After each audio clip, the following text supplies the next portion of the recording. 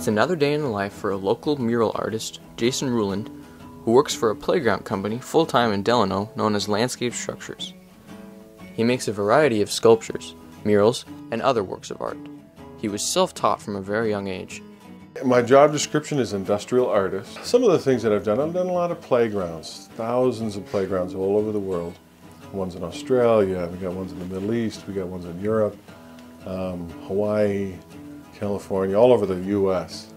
Some of the things I've done locally here is the Como Zoo, gorilla sculpture, life-size silverback gorilla with a little baby gorilla on the side. Some giraffes that are there as well, over by the giraffe area. During his lunch breaks, Jason wrote a screenplay with the intentions of completing it into an independent feature film titled Thunder Island.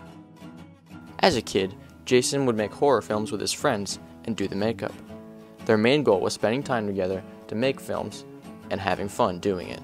I did special effects for about 24 films between 1985 and 2001. Some of the films were Crossfire, Carousel, King Mind, Legion, Last Rites, Bob Came from Outer Space, Batman and Robin, Lunacy. At home, Jason provides for his wife and 4 kids, who are soon to be starred in his film along with their friends. He hopes to complete it with as low of a budget as he can. When I first started making the movie, I didn't want a big budget. And most of the budget was spent on going to ice cream shops after the filming and stuff. Think about my son and his best friend in it. They've been best friends since they were about 6 months old. They grew up together, they went to school together, they play sports together, and they did a great job. These kids were tough. They endured 6 tough months of filming. Working with children is real tough, especially some of them weren't real experienced. And to try and make a movie with actors that aren't real experienced and try and contain it down to as few takes as possible is very challenging. Take 612. Take 1,312. Action. With a lot of hard work, a few months later, his filming is complete. Every scene was filmed right here in Minneapolis. The locations, he says, are the biggest parts of the story. There was times where we'd go out filming. We'd have about 8 kids, we'd go out and filming in a street corner in Minneapolis, and that was a lot of fun memories.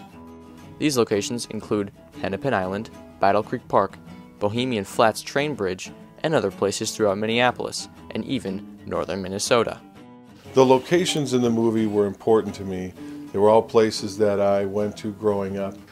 It's a fun movie. It doesn't take itself real seriously. I think that I think a lot of people will enjoy it. People will be able to look at it and go, oh, I've been there, I know where that is.